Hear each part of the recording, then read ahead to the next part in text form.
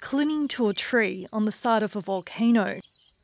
This is the youngest pink iguana scientists have ever seen.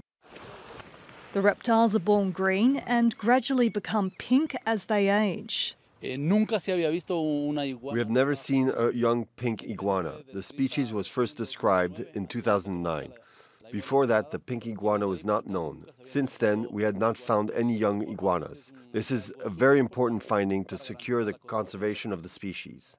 The Wolf volcano is one of the most remote spots in the Galapagos Islands. But that hasn't protected the pink iguanas from the threat of introduced species like rats. The volcano is active and last erupted in January, also putting the reptiles in danger. We estimate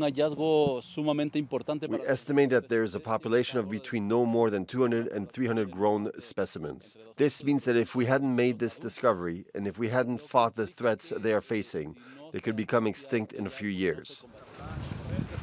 Plans to save the pink iguana from extinction include a captive breeding program.